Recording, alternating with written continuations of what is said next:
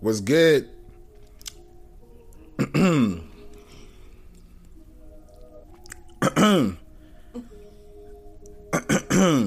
Hold on. So you're YouTube Live right now? So I'm on YouTube Live. I'm on Periscope Live. I'm on Facebook Live. I'm on the Ping. I'm actually letting people know what's going down. Welcome to the Playroom, everybody. This is a great show where you're about to really understand some things. And we're talking about relationships. So feel free to open up, be informed, understand. And if you have any questions about this, questions we're about to bring out, just feel free to, put in the description and we can definitely get to you. I haven't been live for a long time, so this is kind of like... So, it's your boy Flav Beats.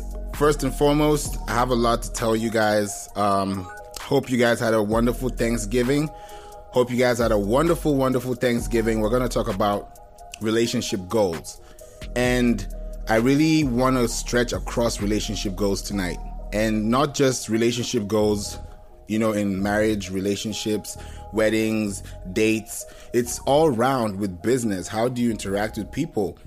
When you get on a networking event, how are you able to get through to your audience? How are you able to give people that knowing reason that, hey, this is what I want to do, this is what I want to be, this is where I want to be, and how am I going to get there? So I have a special guest with me in the background, and if you guys want to raise your hands, if you want to answer any questions, feel free. This is my first room, so I'm also going live on my podcast as well. We Don't Play Podcast, and I'm also live on YouTube, Periscope, and Facebook right now. So it's a great topic that we want to have today. And if you're on Twitter, you can be able to, follow on Flav Beats, and we can be able to talk from there. And today, I want to talk about relationship goals. And I have some questions. And these questions, if you guys have your answers, please raise your hand. I'll definitely bring you up here because we're going to be here for about an hour. And it's strictly an hour. So I don't want to take too much of your time, but I want to get in. So the first question I want to ask, and I want to hear from you too. Why are people shy to introduce themselves? Hello. Hey. What's up? Nothing much. What are you thinking? Why are people shy to introduce themselves sometimes? Because they don't like people. They don't like people? No. So, how will you like people? Tell me, how would you like people if you don't like people? You have to like someone. If you don't like people, then you're not going to want to introduce yourself to people. You're not going to introduce yourself to people, right? But the person that you're meeting, the people I'm meeting right now, I've probably never met them before. But because we're speaking, we're meeting. So maybe because they're introvert or something. I don't know. Okay. But for me, I don't. If I meet people cool. But I'm not going to go to that person first. You're going to come to me first. Okay. I'd like to hear from you, Ori. Yeah, I think she kind of hinted towards what I was going to say. I think, especially for Africans, we're very proud. Mm-hmm. And people don't like to look like they're trying. So to walk up to someone and introduce yourself just seems like, they should come to me. And I think that's really the issue. Right. But for people who are outgoing, they understand that talking to people, building relationships is just natural, or it's easier for some than others. Mm-hmm. And another aspect of it is sometimes you don't know what to say. Like if someone says, introduce yourself, people are really nervous because they don't know how to describe who they are, or maybe they don't have any accolades that they could brag about. It's just a very touchy subject. But if you're someone who has a strong sense of identity, then if someone asks you, who are you, then you're able to just answer. But not everyone has that. That's a great point. Yeah, not everyone has that. And it's also dealing with a lot of public speaking and just being out there trying to express yourself in the most simple way possible, because you can't really be everything at once within the first few seconds of meeting somebody. So it's like that first step you make is really what counts, because if you don't make a good impression, the person might leave, either from a cultural perspective or from a natural standpoint or just from an offset. Anything can take someone off. Maybe you wore the wrong, perfume. Maybe you wore the wrong shoe. It could be anything, but how you present yourself really, really, it's great. And somebody on Facebook just said she has a great point right there. And that goes out to Ori and also goes out to you, Adessa. Like, it's true. Things happen. And when things happen that way, you're able to create stories that, last longer when you're able to express yourself in the most pure way possible. And this leads to my next question, which is, what is your first intention or instinct when you want to know someone?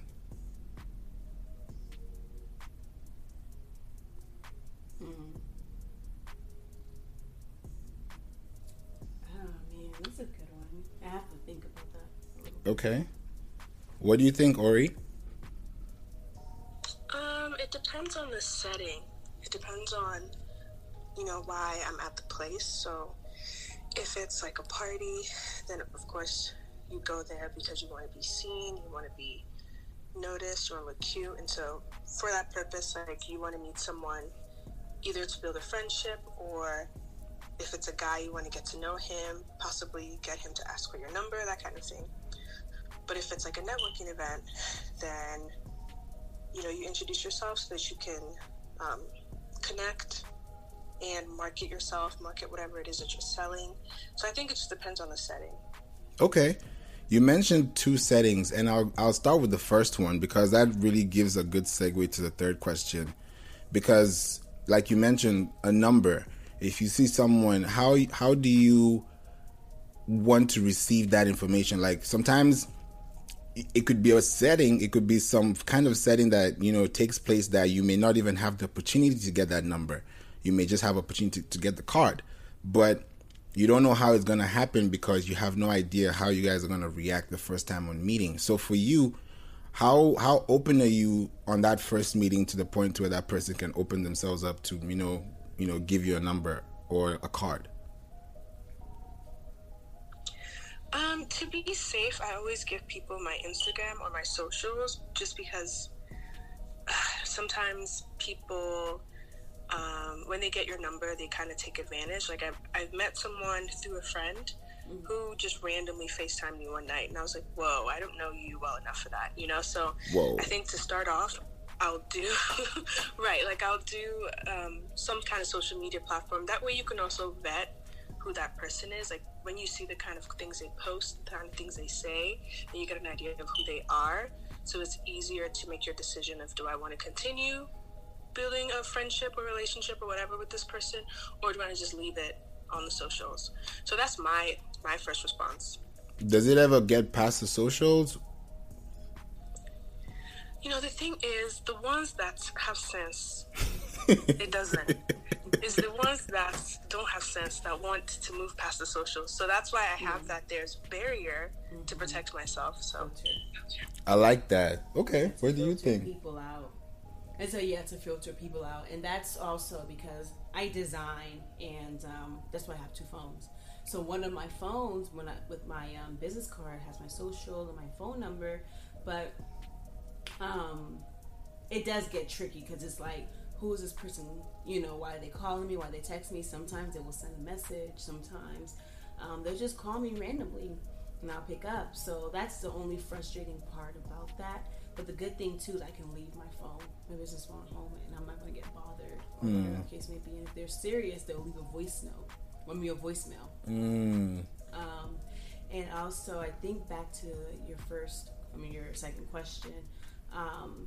I feel sometimes, because I'm getting to a point in my life, I'm almost 30, it's like, when I meet somebody, how can we benefit each other? How can we help each other and grow? And whatever the business may be, business to business, personal communication, whatever the case may be, I just want to make sure that each relationship I create moving forward is going to be beneficial on both parts. How can I help you? How can you help me? Because this society it's getting trickier each day. Yeah, it is. That's really, really true, especially even in Atlanta. You don't know who's who, and you don't want to be too forward because you don't want to, strike the wrong nerve. So it's really, really amazing. And just a little quick segue. Somebody from Twitter just said, "Yo, can I get in a beat for review?"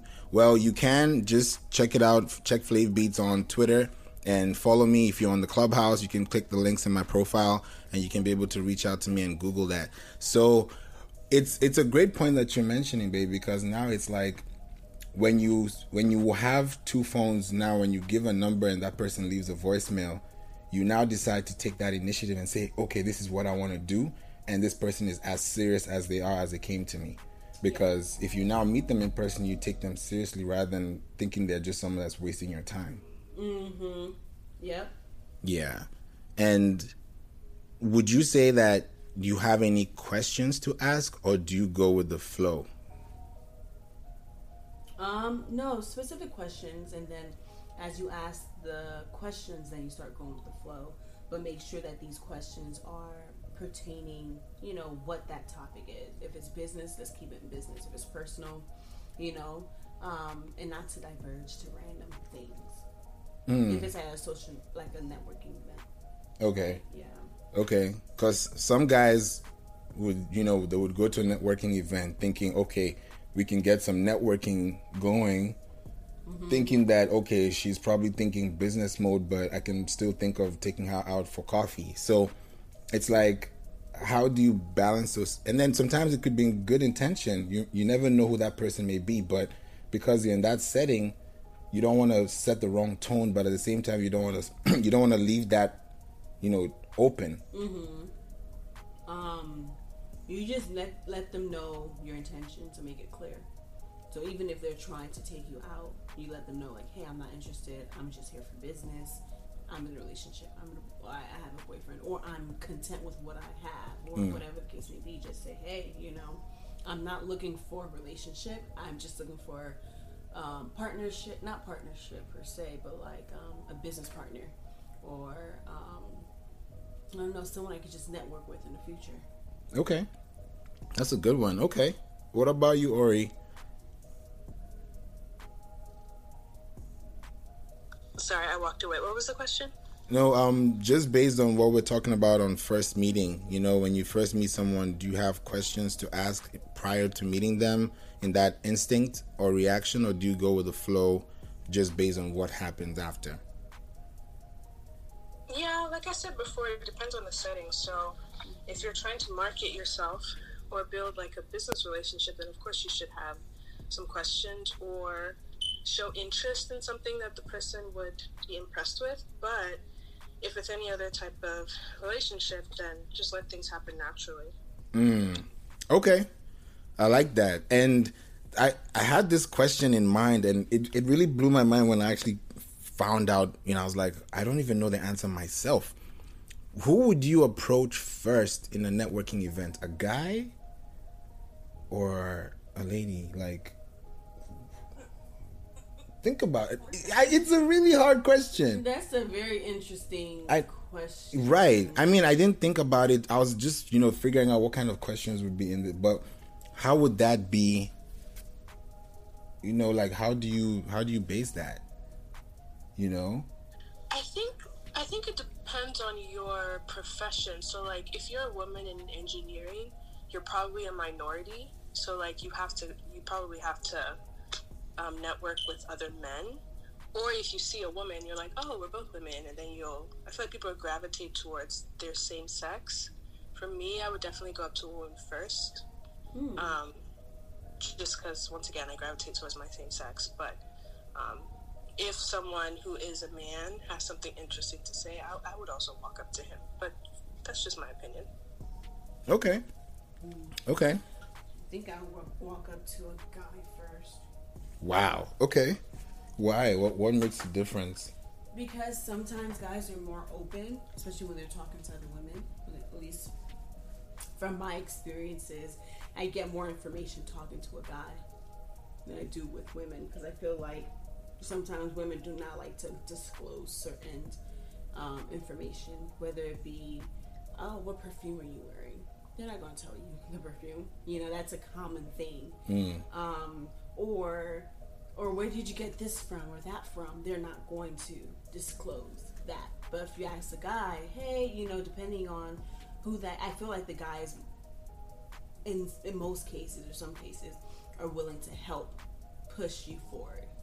You know, like almost with our encounters. Right. You know, meeting you and all the guys I've met in the past, they've always wanted to help me with my business, leverage my business, take my business to the next level.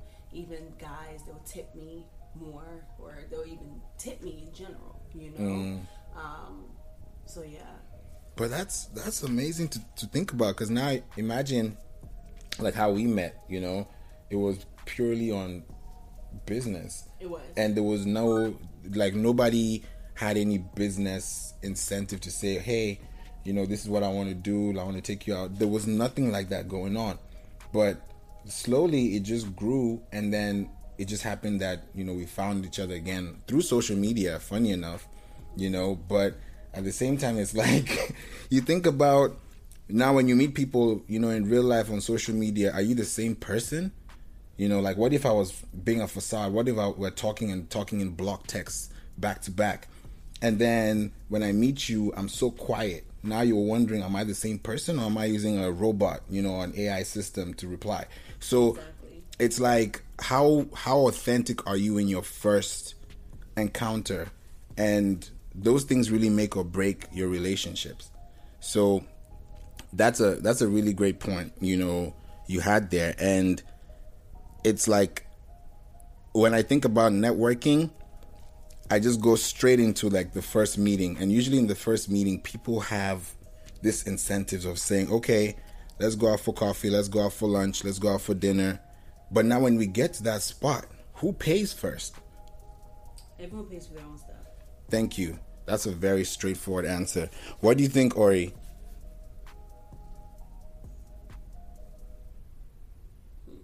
Sorry, I think whoever invited the other person should pay. That's a hard one. I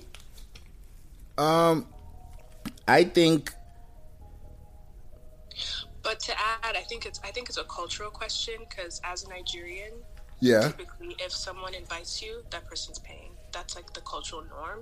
But I know that if I'm hanging out with my American friends, then I'm probably going to pay for myself. So I think it depends on your culture. Yeah, I do want to add something too. I do see it as Nigerian culture. That's how it should be. But a lot of like you know, someone says, "Hey, come to my birthday party at Fogo de Chao." Everyone is paying for themselves, you know. But if it's like a business type thing, like, hey, let's go out for coffee, or I'm trying to pick your brain, so let me take you out to the, you know, for lunch or something like that. The person who does ask will, you know, pay. It's right for them to pay, right? If you're taking your coworker or maybe your boss or something like that, because it's a meeting, right? And at the end of the day, sometimes the business pays for that meal. That's a very good point. Exactly. And if you think about the business aspect of it, and then you tie down and say, okay, this is where I'm coming through with this kind of incentive, but at the same time, you've chosen a place that you want to meet. So that place you want to meet, sometimes it may not be up to that person's budget. You know what I mean? So you may say, okay, because I chose this place, then I'm going to pay for it. But probably I chose this place thinking that it would help the business or the meeting or the aesthetics, but I'm not able to finance that. So it's like, how do you meet those two curves? Because it's like, it sounds like a double standard, but at the same time, it's like, I got to take a risk.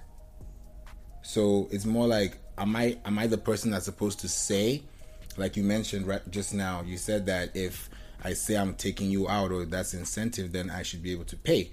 But now, what if I don't mention anything about payment? What if we're having a birthday and I say everybody show up and I never said everybody's paying for themselves? When we get there, are you going to think you're paying for yourself, or are you going to think that someone's going to pay for you? You're paying for yourself. All the birthday dinners I've gone to, I paid for myself. Okay. I think what people do is, like, if they got it, they'll tell you, like, you know, lunch is on me, dinner's on me. But if they don't say anything, then just know that you're paying for yourself. Exactly. That's a good one. That's a good one. Okay. I like that idea. And it takes a person that, you know, has that confidence to really put that finance down and say, this is what I want, this is what I need, and I'm able to follow through, because at the end of the day, that relationship or that business you've created could end up paying for the rest of your bills, you know? So it's like, how are you building that foundation? How are you building that strong, solid connection from the go, so that the person is not thinking about the monetary gain, but rather, you know, what is the value? What is the upbringing? What is the offer? And it's like, when you think about, you know, qualities, now, if we're talking about dating, and we're going to get closer to, you know, probably 9:30, because I'm like, okay, you know, this is the first good room, and I want to see how this can keep going. So maybe we could keep it into 30 minutes, not to keep everybody, you know, in here. But I'll close with this question. I really want to know what you guys think. What are the qualities you see first when you see a guy? Like, the person is, let me just leave it like that. What's the answer? And let me not even complicate it. Say it again. The question is, what is the first thing? Like, what is the quality you see in a guy? Like, you already think about what you want to talk about. You already want to meet this person. Like, you're already attracted in some form or fashion. But in terms of quality, in terms of appeal, what do you look out for first? You want me to go? Okay. I think when I was younger, like in college, I used to focus so much on physical appearance. Like, he needs to be beer gang, he needs to be 6 foot tall, he needs to make 6 figures, he needs to have a 6-pack. But, like, as I've gotten older, the 3 6s. As I've gotten older, I think I pay more attention to how a man handles his life and how he treats people, because I think it's more telling of his character. Like, I pay attention a lot to people's social skills, because I know everyone's in different places. But if you just kind of watch how someone is in a group setting or in a social setting, you can learn a lot about them. Like, do they talk over people? Are they patient? Are they good listeners? You know, just those little, like, unspoken, what is the word? Like, unspoken language. I can't remember the actual term for that, but that kind of thing. I think that's what I pay attention to more. And then also asking him questions, or if I was gonna, like, get to know someone better, I want to see how he manages his time. Like, does he have good time management skills? Does he manage his money well? Like, you don't need to be making a lot of money, but, like, are you doing okay with what you have instead of just being responsible? Or, like, how does he react when he doesn't get what he wants? You know, those type of things. Those are the things I just pay attention to. Okay. That's nice. What do you think, babe? I definitely agree with everything she has said. When I was younger, I definitely did look at looks, but at the back of my mind, I always remember what my mom taught me and everything. Like, it's all about the personality. It's all about how he treats you, how he treats other people around you. Those core values, his upbringing. And I study a lot of action. I study, I don't want to say posture, but just body language, right? So, you know, he may be saying one thing, but his actions say otherwise. And I'm always, like, on point with the red flags and everything, but I definitely pay more attention to behavioral type stuff, more so than the whole look. But my number one thing too, I want to make sure that he is financially stable, because I'm coming from that type of background. I don't, it's not, Africans in general too, we know that you want somebody better than your father, right?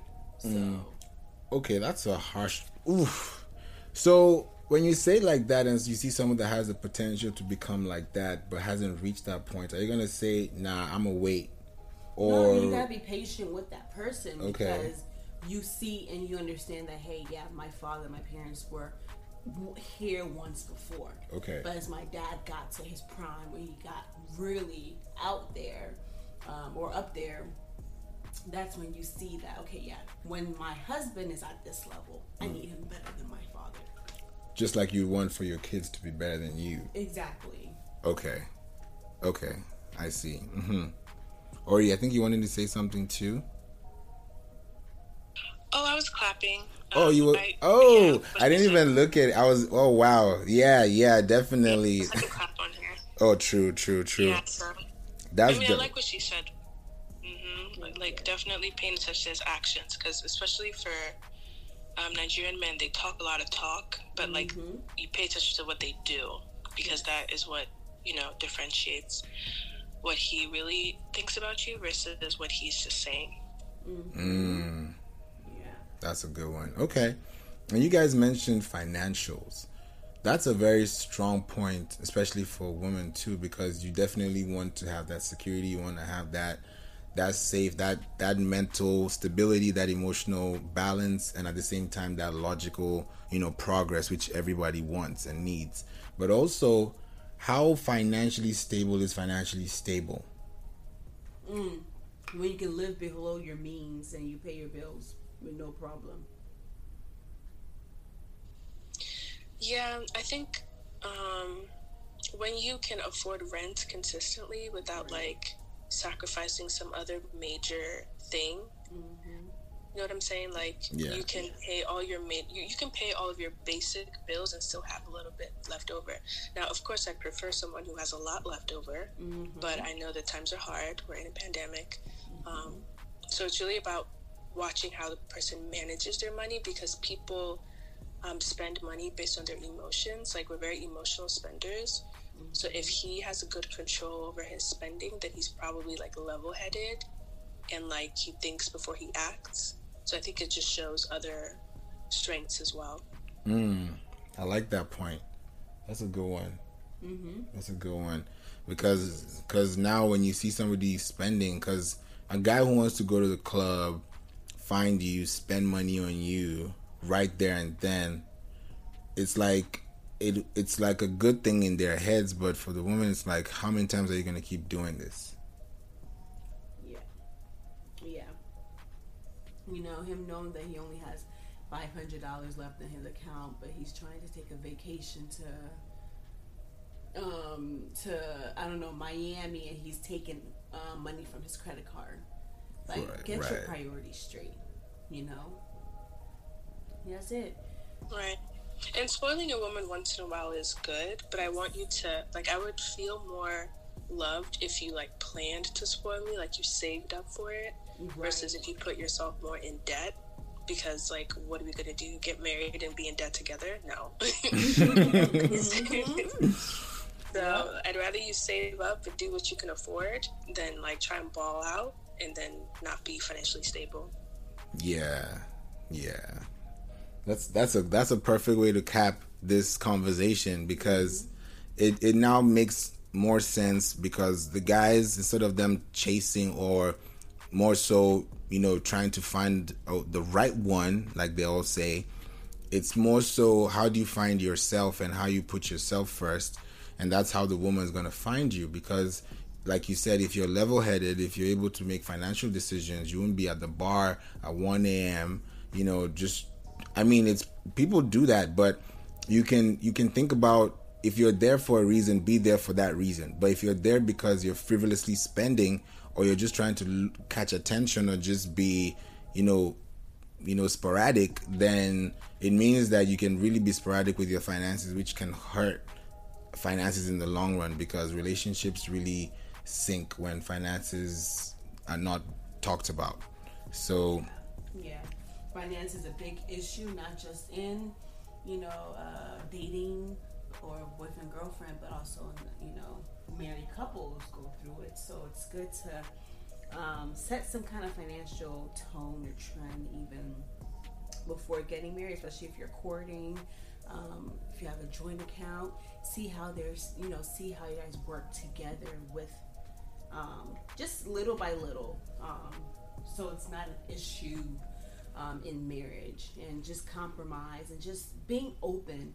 Even if you have to go through some kind of like monthly budget each month. Okay, beginning of the month, what bills are we paying? Can we afford this? Can we afford that? How can we make more money? Should we invest in this thing? How's the savings going? Is it growing or is it decreasing? Or even if it's every other month, but at least have that conversation and be as open as and transparent. Like, oh my gosh, I have 100,000 student loans. Don't hide any finances. My credit, I owe this much with credit.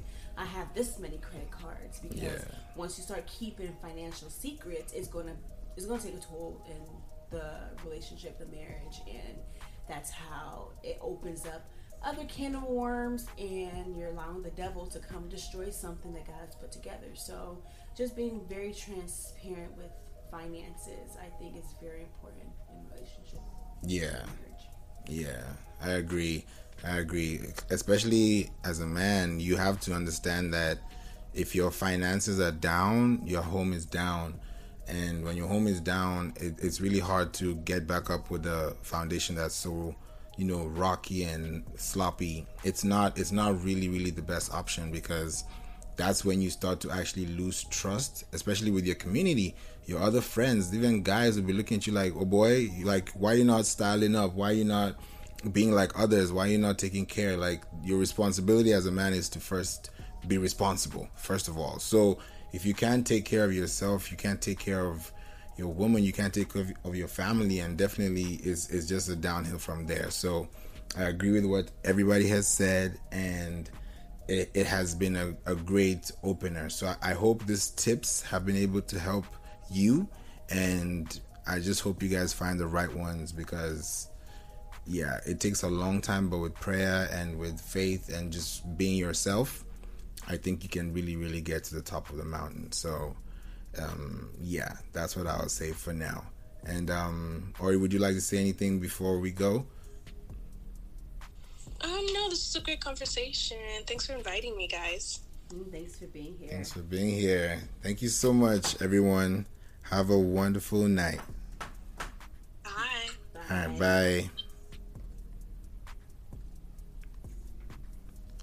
So guys, we had a great time on the Play Radio Show, and I'm about to take off. I'm about to, leave the scene. So it's been real. You guys rewind, enjoy this conversation. We're going to be back again. I don't know when, but stay tuned. Deuces. Good night.